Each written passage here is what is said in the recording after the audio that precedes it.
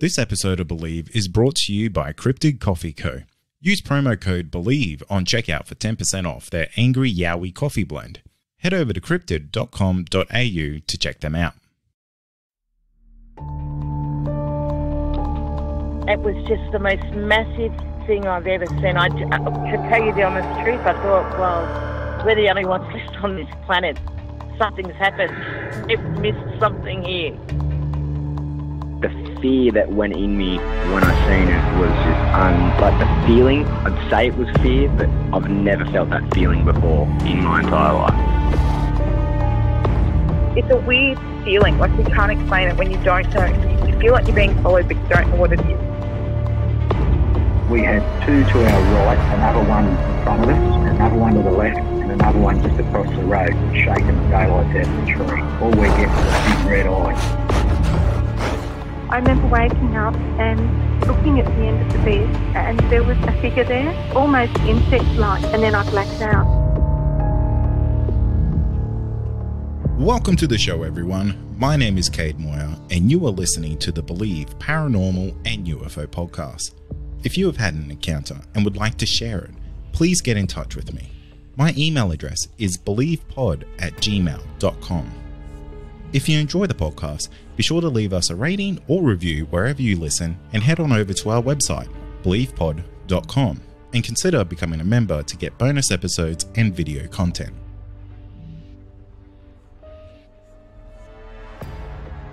Tonight, I'm joined by owner of Oz Paratech and half of the Frightfully Good duo, and welcome back to the podcast.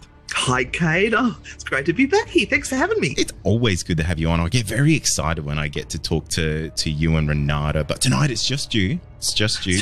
I feel naked. I feel like I'm doing something naughty. What are we doing? We're doing like a podcast affair. You know, it does feel a little bit off, but I like it. Just don't tell her, whatever you do. Yeah, just keep it on the down low. So, and it is great to have you back. Like, it seriously is. I'm a really big fan of everything that you do. Like, you're one of the hardest working people in the industry, because you're doing something like all the time, and you must be the most exhausted person in the world. Yeah, Renata and I are just absolutely wiped most of the time, but we are doing something we love. So, yeah, it's hard work. Yes, it's tiring, but it's also fun. It's a lot of fun. Yeah. And I mean, that's really one of the whole reasons I kind of wanted to chat to you tonight, because, you know, you're kind of like a little bit of an inspiration to me, because I see everything that, you know, you're out there, you're doing things, you're hustling, and you're working hard doing the things that you love. And one of the things that you do is, like, you actually kind of, you jump into a lot of documentaries and stuff like that. And this is a little bit of an exclusive, but I'm actually looking at putting a couple of documentaries together myself. Yeah, so Don Mears and Attila Caldi, they've both been in my ear kind of telling me, you need to get out there and, you know, do something about the podcast. Yeah, give it a crack. Yeah. Have a try. Exactly. So because of them, and just, you know, the amount of peer pressure that they put on me, I buckled. So I'm doing it. I don't know what that looks like yet, because I don't know where to start when it comes to, you know, exploring the paranormal, and, you know, how do I do that in a way that is done, I guess, right? So I kind of don't look like a hack. You know, do it effectively, and do it like not overly scientifically, because I'm not that way inclined. You know, I would lean a little bit more on the fantastical side of things when it comes to that.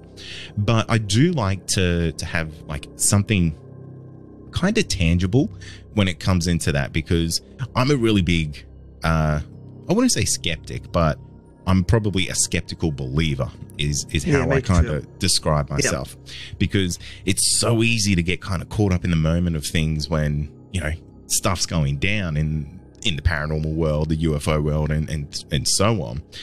And this is kind of where you come in, because you do own Australia's like largest store for like the weird and the wonderful when it comes to kind of ghost hunting equipment.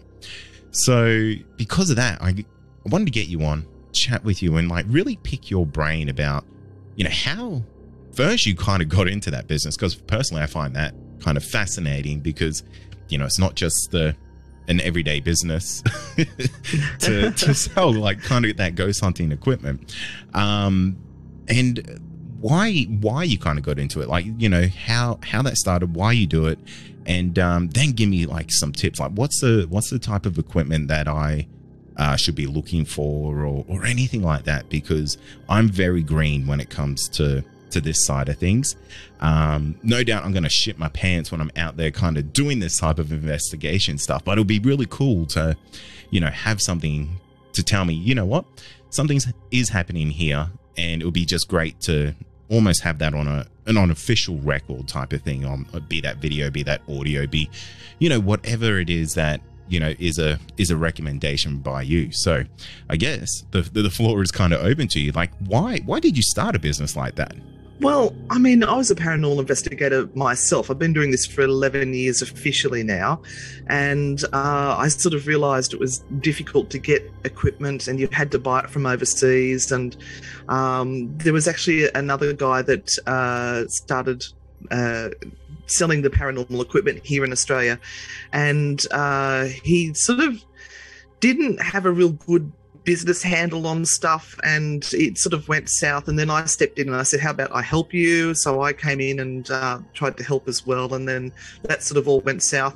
And then my husband and I went to one of the Paracons, and my husband got talking to Sean Porter from Ghost Stop, and he said to Sean, would you like us to sell your equipment here in Australia? And at this stage, I didn't know he had even broached this with anyone.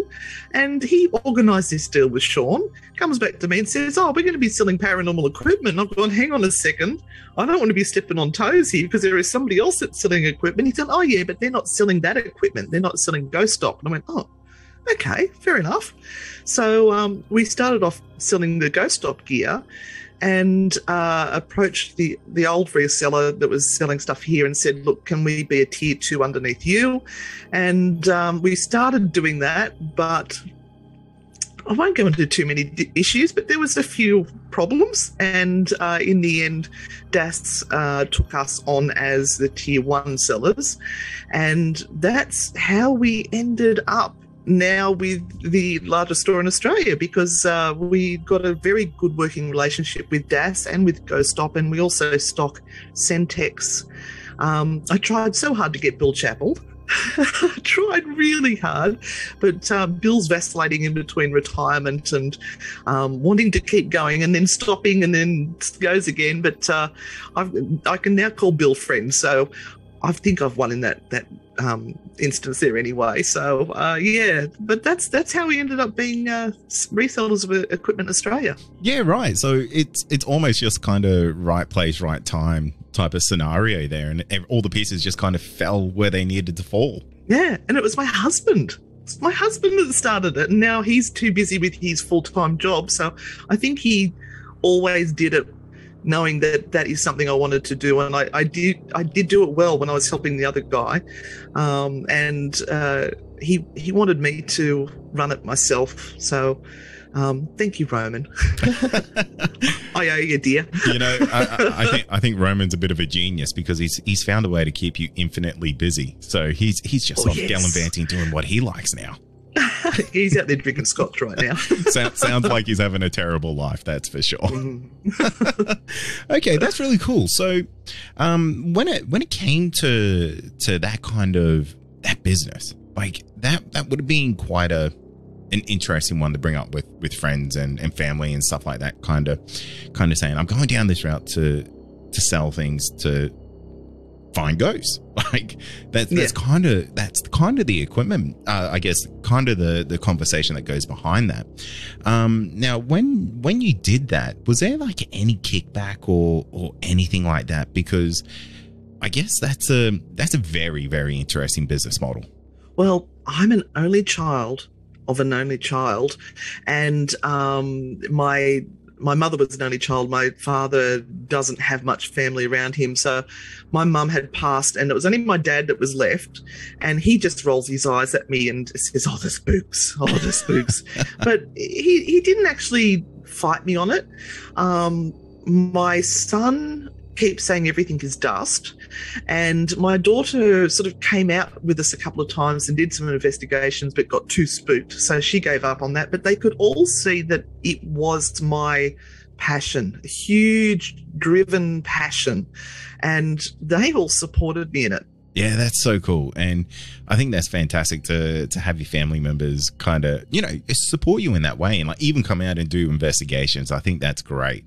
Yeah. Yeah, and I'm really lucky that way. Lucky or blessed, I don't know what you want to call it, but I'm taking it with both hands and saying, oh, thank you. Yeah. And, you know, this is probably like a business style or a lifestyle that a lot of people really dream of, because you're kind of blending hobby and business together. So the reality is, like, you probably never really feel like you work a day in your life. No, but even better still is I've managed to incorporate travel when it's not a pandemic. With the Frightfully Good duo of Renata and I, we have our YouTube channel now, which is Anne and Renata Frightfully Good, and we are traveling around the world to haunted locations. And our last trip was to England only in April this year, and we did the Naughty and Nice road trip where we started in the little town of Shitterton, and then we tried to get up to Twat, but we had to go on a ferry boat to get to that, and Renata won't do ferry boats, so we ended up in Muff. In Northern Ireland, but we visited haunted locations all along the way, as well as meeting some of the people who love the True Hauntings podcast and the Anne and Renata brand, the Frightfully Good brand. We had an absolute ball. That's cool. That's so cool. You know, the fact that you can do that and not have to worry about it. Not worry that it's only the editing you have to worry about. It's a nightmare. Editing, it's a creator's curse, and to be honest, it's one thing that absolutely terrifies me about doing video, because man, I see the amount of work that goes into it. It's months of work depending on what you're doing, and you're never happy with it at the end of the day. Well, we were lucky for this trip because we had this wonderful man. It's actually the husband of one of our Patreon supporters who came on board and said, look, I want to help you girls. He said, I really believe in you, and he wants to help us out. And I've gone, oh, yes, please. But first off, he had to give us a crash course in filming. Oh, right. Yeah, we had to, because we've got our Sony cameras, and we had to get microphones, and then he wanted establishing shots and close-ups and long shots, and we're going, wow, this is terrifying. It really is a crash course. That's I think that's cool though, because you know you are very much in that whole audio realm, because you know you have the True Hauntings podcast, which is fantastic. Everyone needs to kind of, if you're not listening to it, jump over to it and, you know, give it a listen, because you put so much bloody work into that, and it's always a thankless job. So, you know, I'll speak for like every one of your listeners and say thanks for doing such a bang up job with it. But thank you. Yeah. I just want to warn people though, do not listen to it while you're driving, because you may have an accident. Yeah. They're a bloody crack up. It's the best. You end up laughing so hard that you've got tears streaming down your face, and you can't see the road. Yeah, absolutely. It's whoever would have thought that a podcast on hauntings would be that funny? You know what? But it is. Like the thing is, like the paranormal is like, it is a little bit funny. Like there's funny things that happen. There's funny stories that come out of like almost tragic situations. Maybe that's the dark humor in me, but I recently did a live show for my podcast, and someone called up telling me this to him. It was like this absolutely terrifying encounter, and he had a lot of difficulty talking about it. But essentially, he was really young, and a ghost was he was in the loo, and a ghost was like stomping on the floor and trying to open the door. You know, that's a super scary situation, but I guess in the hindsight of it all, you know, 20 years later after the fact, able to have a laugh about it and, you know, kind of see that humorous side in it. But that's how the paranormal can just be just that little bit. I think there has to be a lighter side to it, is what I'm trying to say. Yeah. Oh, and my goal every episode is to make Renata lose it so that she wheezes and can't talk. You know, that's fantastic. I used to do another podcast myself, and there was always a plan. There was always like show notes. This is what we're doing. This is how it's going. And my goal was just to get that car into a ditch, and it's a dumpster fire then. So I do want to pick your brain about a couple of pieces of equipment that I would want to know, like, what's the kind of go-to for an investigator's tool belt? Because I see things like K2 meters and things like that. I see like little devices with antennas that kind of, you know, make sounds or things like that. Walk me through this, because I am very green. I don't know a lot about it. What would be those kind of go-to things that would, you know, you would find essential for an investigation or for research? Well, see, it's all very different, because you're originally talking about you're going to make a documentary. So if you're going to make a documentary, you have to work with equipment that is more visual than it is numbers on a screen. So audiences like to be entertained, and they like to see something happening on the screen. So you would be better off working with something that lights up or alarms in those sorts of circumstances. And that's where like the cat balls that light up and the REM pods that have the silver stick out of it and have the lights on it. Because in post, which is when you're editing and getting it ready for the public to see, if it's not making a noise, they actually will put a noise in. So there's an episode I did for a pilot where we had these cat balls that were flashing, and they put a noise in like this, so that people would be aware that something was happening. Yeah, right. They did it for the K2 as well, the EMF meter. And then I had people ringing me up saying, I want the EMF meter that makes the noise. And I'm going, no.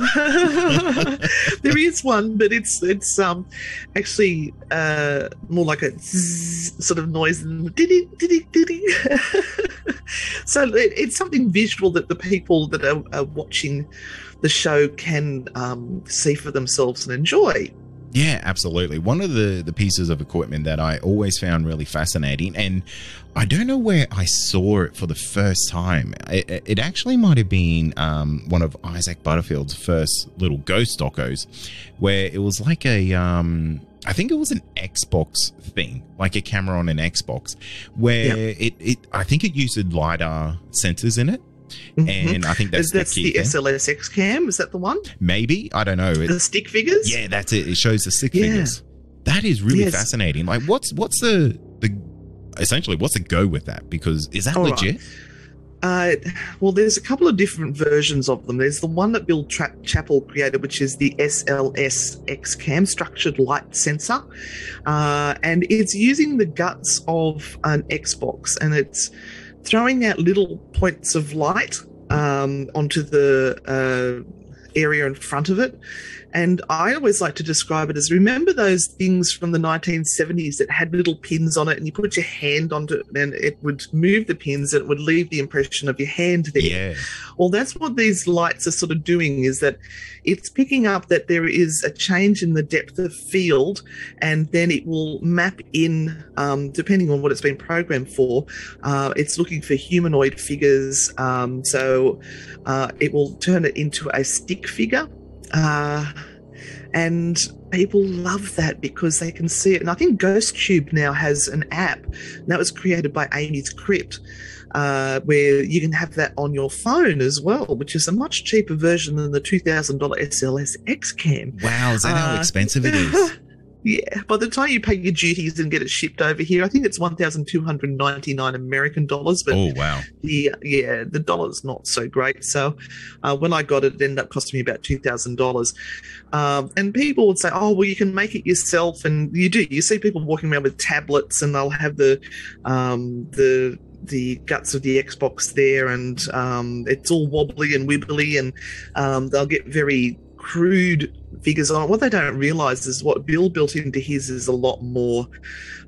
He has a lot more pinpoints of this IR light, and he also has the audio sensors in there, and I'm just trying to remember temperature and EMF, and it is reading all of that stuff. So it's a much more sophisticated bit of gear, but they can give you a lot of false readings. Yeah, right.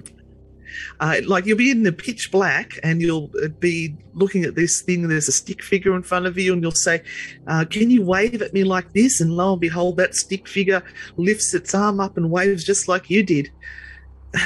If you've got a light source behind you that is even IR light, that means you're casting a shadow, which the Xbox thing will pick up as a humanoid shape and then map it in as a stick figure, and lo and behold, it copies what you do because you just did it. Yeah, and you know, that's the thing, because a lot of I would imagine there's like a fair bit of ghost hunting equipment that kind of relies on infrared light and things like that.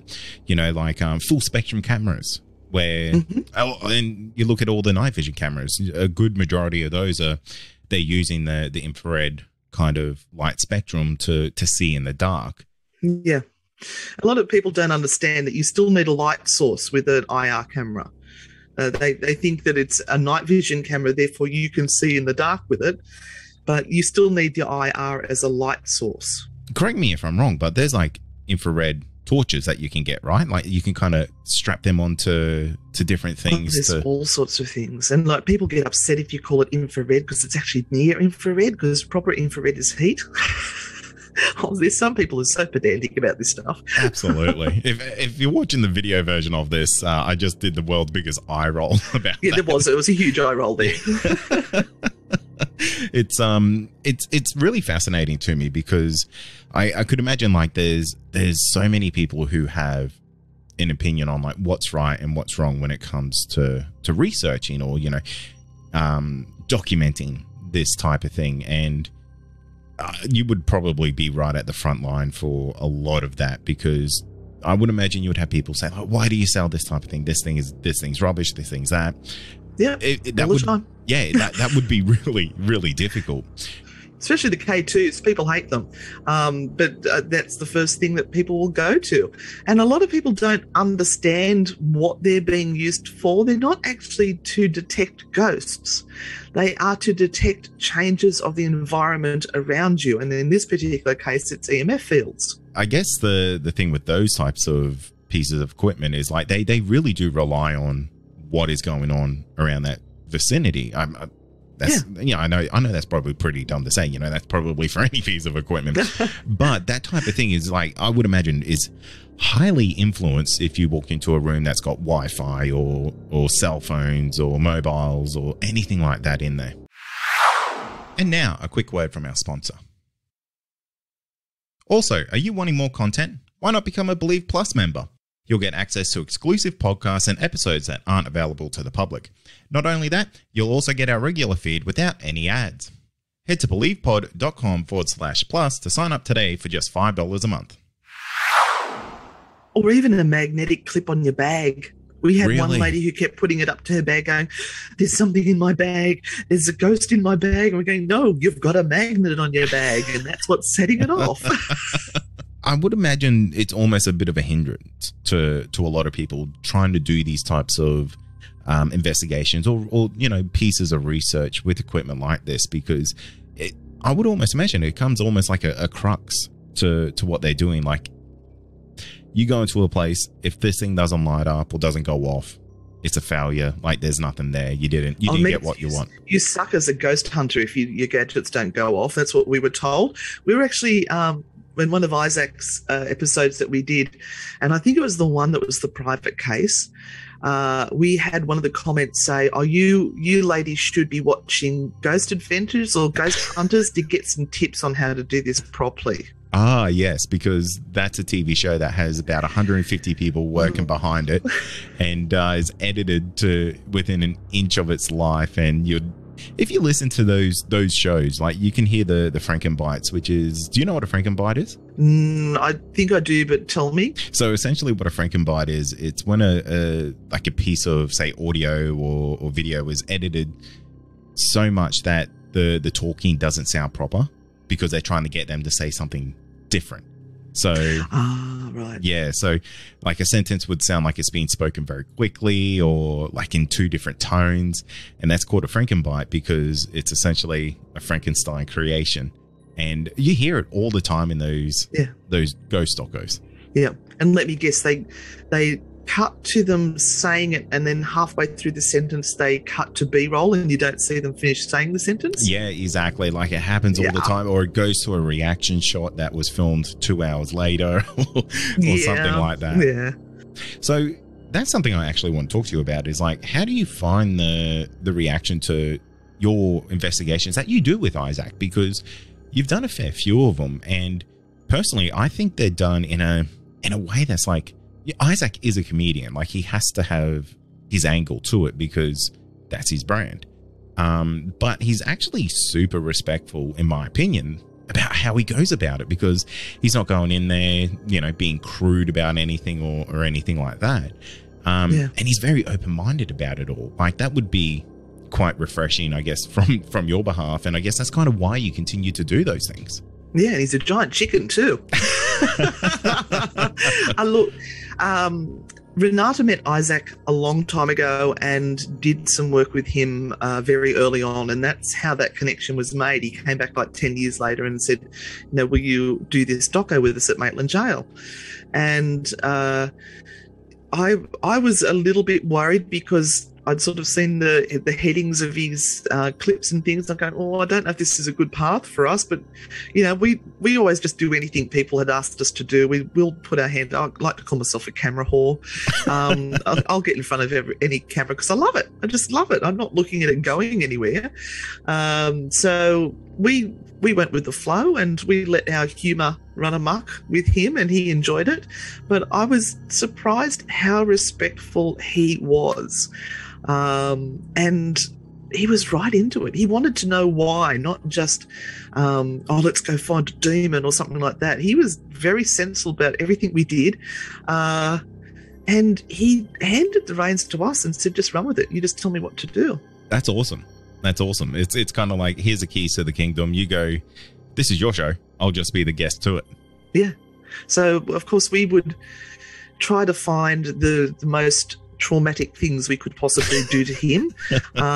So Maitland Jail, we found out he hates Ouija boards with a passion. So we blindfolded him and took him into the Satan cell at Maitland Jail, and we had it full of these babies I got from Kmart that are movement sensitive, and also Ouija boards because I collect them. So I had a lot of Ouija boards, and we sat him down on the bed. And then we all retreated from the room, closed the door and said, okay, you can take your blindfold off now. The poor bastard. And of course, as soon as he started moving, all the babies started moving, going, Mama, Mama. He was just freaked out. That's amazing. You got to love stuff like that. And like, you got to have fun in situations like that, I think. Yeah. And I think his fan base wanted to see him in uncomfortable positions as well. So I know that when we did the tunnel up in Queensland, I sent them in there by themselves with the night vision camera, and they couldn't even get into the tunnel before they turned tail and ran back. Oh, wow. That was the one where I'd set up one of the dolls we bought on eBay. It was supposed to be a demonic possessed doll. As you do. It was only $20. It was the bargain, and we had her halfway down the tunnel with cat balls and things all around her. And in the end, we had to walk in with him, and it was supposed to be a tunnel where there was Satanists that were practicing down there, which I think is a load of bollocks. So we were trying to find things again that would be appropriate experiments to trigger activity. So I said to him, will you say the Lord's Prayer backwards? And he's like, what the? And there was a few swear words that were dropped at that stage. And that's where we got called the agents of the Antichrist. We do have a bit of fun with it, but we ended up playing it backwards on a recording because you can find anything on YouTube. I was surprised I found it on Really? there. There you go. And the cat balls lit up, and the cat ball right next to Janet, the demonic doll went off, and it was scary. That was a bit scary, but it was. I don't believe in that sort of stuff myself, so I felt safe, but they were freaked. I guess and I guess this is really a classic trope of people who, seem to have paranormal experiences happen to them, is the word demon. It was demonic. It was. And now my eyes are rolling. Yeah. It's like the. I never poo-poo on anyone's stories or encounters or anything like that, because I'm never there. I wasn't there. I'm not living through it. I didn't encounter what they encountered or anything like that. But I think it's such a Hollywood effect to, you just look at the Conjuring movies and things like that everything is just like demonic action, things like that. Demons sell. If you want to do well on YouTube and get millions of views, it's got to be demonic or people just aren't interested. Yeah. And it's sad.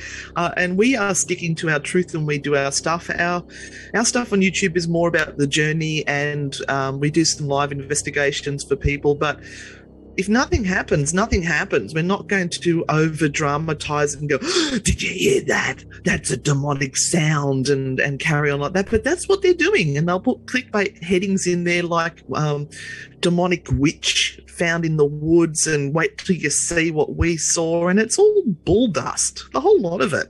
Stuff like that, I think, really hurts that whole genre more than anything, because it builds up a stigma around what may be going on. It probably causes a lot of hysteria in people who are easily influenced by that, and are having a potential paranormal experience happening in their house or at their job, or just some place in their life, when it really could just be something that is so easily explained as electrical fields or something like that within the house.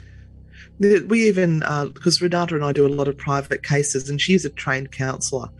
And there was one particular case we did where they thought that this gentleman was being attacked during the night by a demonic entity, and he was having scratches on him, and there was all sorts of things going on. And I went off with the mother and the daughter into another room and chatted to them while Renata chatted to the person that was being attacked, and sort of looked into his history a little bit more. We talked to people a lot, and if you watch Isaac's episode on that private case, you'll see that we talked to that lady involved a lot, and there was a lot that was cut out. And it turned out that he had at his work been traumatized with a break-in and somebody pointing a gun at him. And what was happening is he was having night terrors, and he was reenacting what had happened to him and trying to run away. And his brain hadn't completely disconnected from his muscles, so he was flailing about, which is why he was ending up with scratches, and that's why he was huddled in the corner cowering and crying, because the poor man needed help.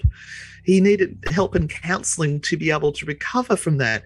And it terrifies me sometimes that another team that is trained by watching the ghost hunting TV shows would go into there, or worse still, the Warrens. Don't even get me started on the Warrens. They would go in there and claim that is demonic.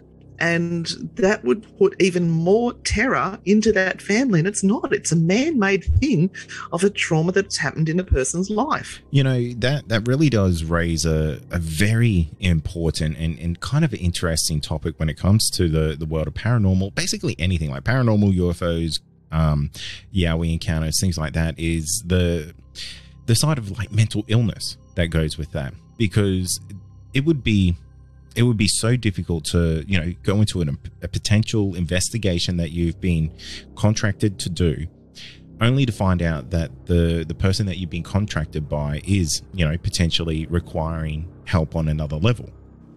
Yeah, and this is where Renata's training helps, and I also did a mental health first aid certificate, which I think is another very valuable thing people should do.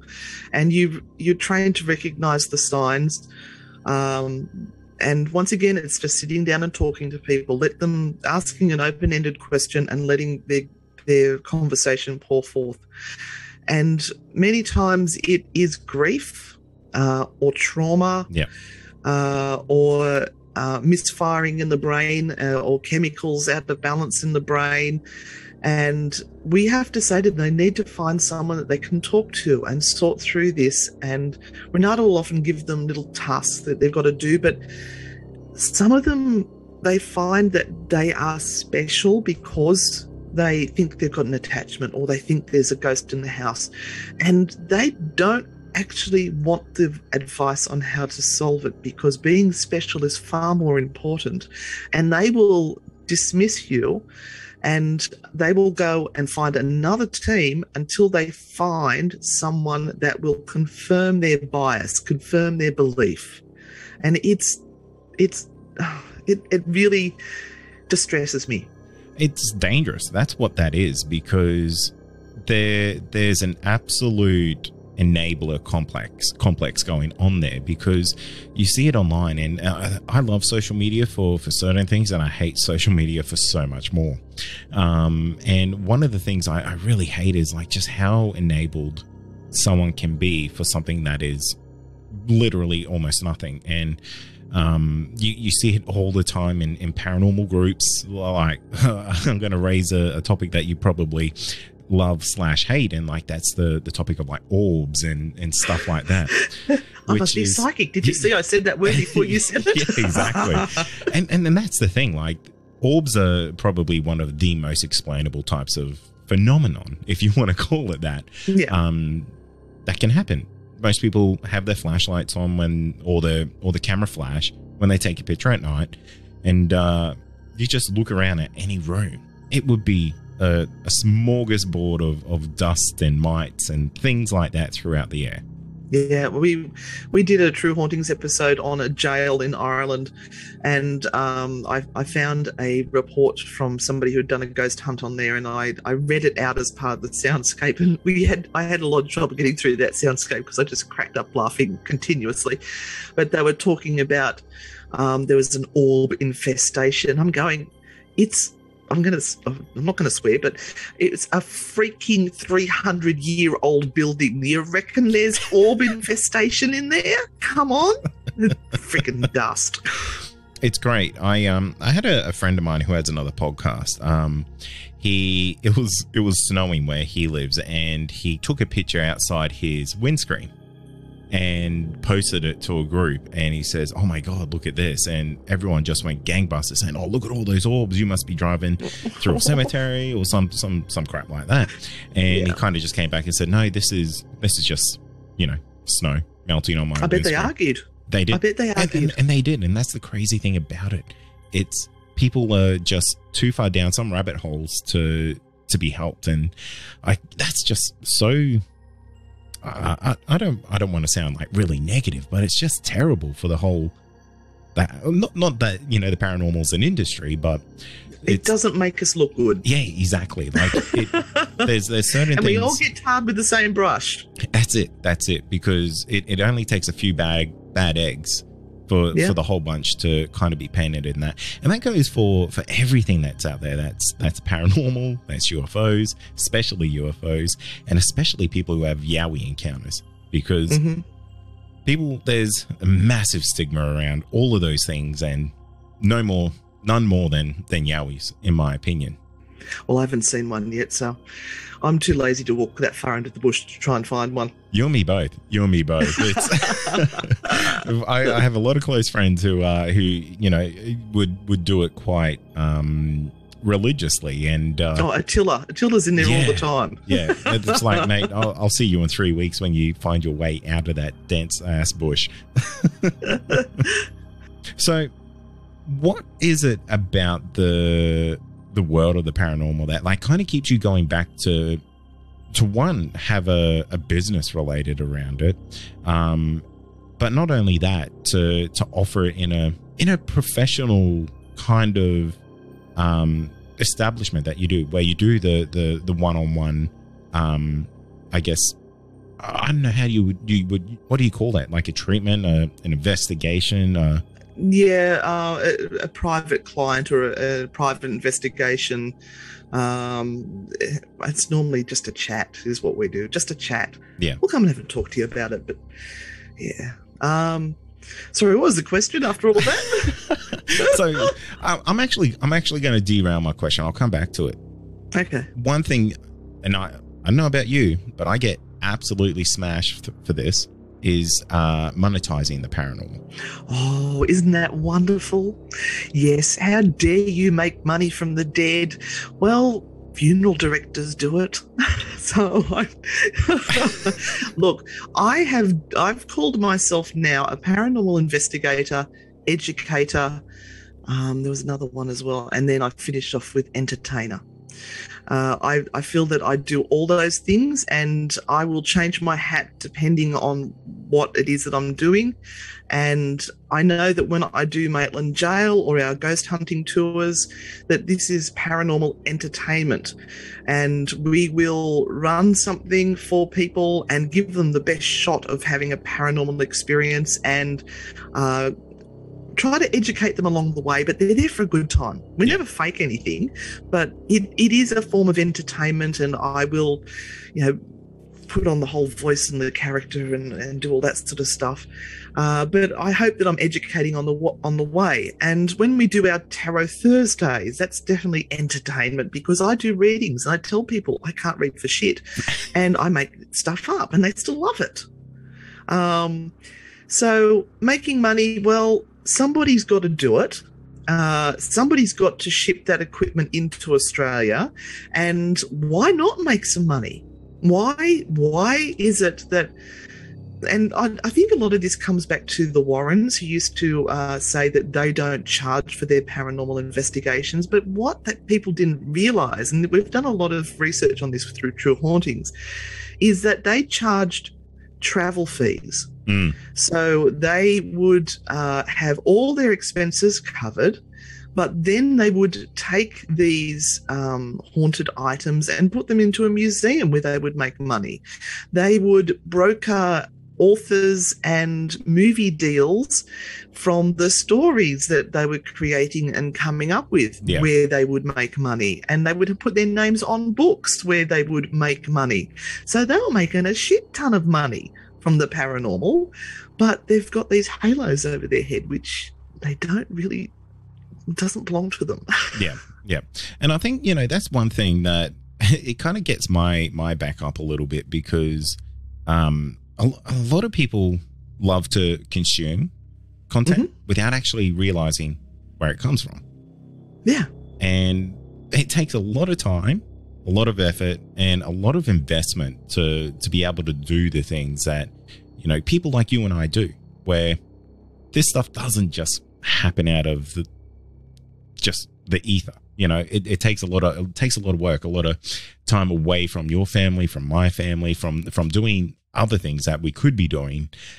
And I think it's great that people love listening to those types of things, but it's a double-edged sword when people come back and say, oh, you shouldn't be making money off it. Why are you doing that? Well, I just say to them, well, don't watch us, go elsewhere. Yeah. I'm not forcing you to be here. I'm not forcing you to buy stuff. You can go do whatever your heart desires, and I support you in that decision.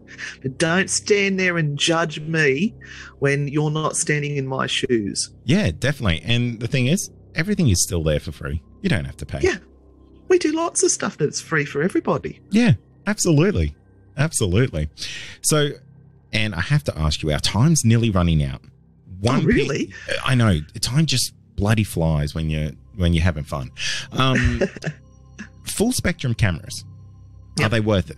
Who knows? This is the problem with a lot of the paranormal equipment, is that there is no definitive yes, no, this is what works. This is going to get you spirit communication, the spirit boxes and all that sort of stuff.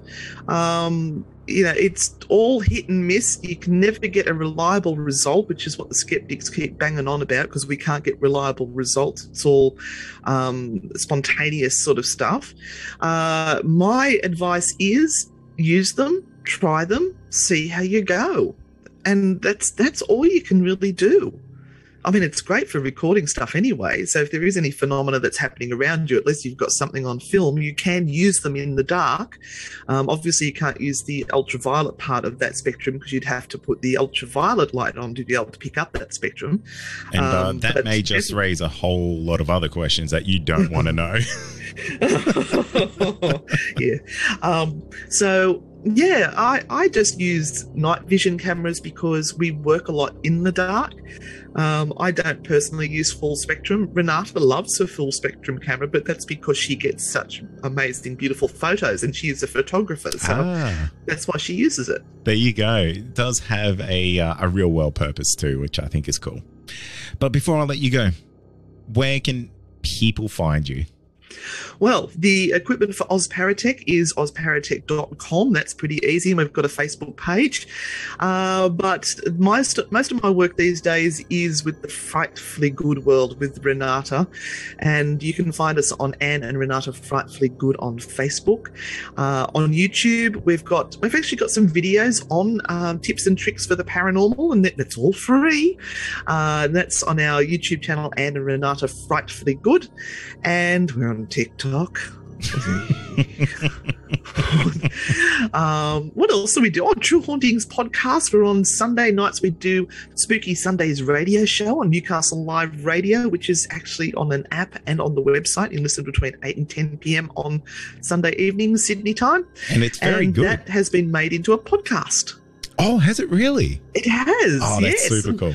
And they're smashing out the numbers on that. They had us up online for 3 months, and we had close to 11,000 downloads, so that was pretty good. That's not bad. That's not bad for a community radio station, that's for sure. Yeah, so we're out there. We're working it really hard. We've got a psychic development workshop class that's starting soon. Renata's running that because I'm a psychic brick, but I will be pressing the buttons for it because I'm good at pressing buttons. Yeah, absolutely. And what I'll do is I'll leave links to everything that you do, because the list is huge. It's too long for people to remember by heart. So just check the show notes, and I'll have links to everything that Anne and Renata do. But Anne, thank you so much for coming on tonight. You've been a wealth of knowledge and a good sounding board to vent some stuff as well. Oh, look, thanks for having me, and I hope that I've given some food for thought, really, for some people, and maybe help them along their journey. And I hope you get your documentary happening. Thank you for listening to this episode of the Believe Paranormal and UFO podcast. If you have had an encounter and you would like to share it, please get in touch with me. My email address is believepod@gmail.com. Finally, don't forget to follow us on all our social media outlets, and be sure to join our Discord server to talk to other listeners of the show. You'll find all these links in our show notes. Thank you.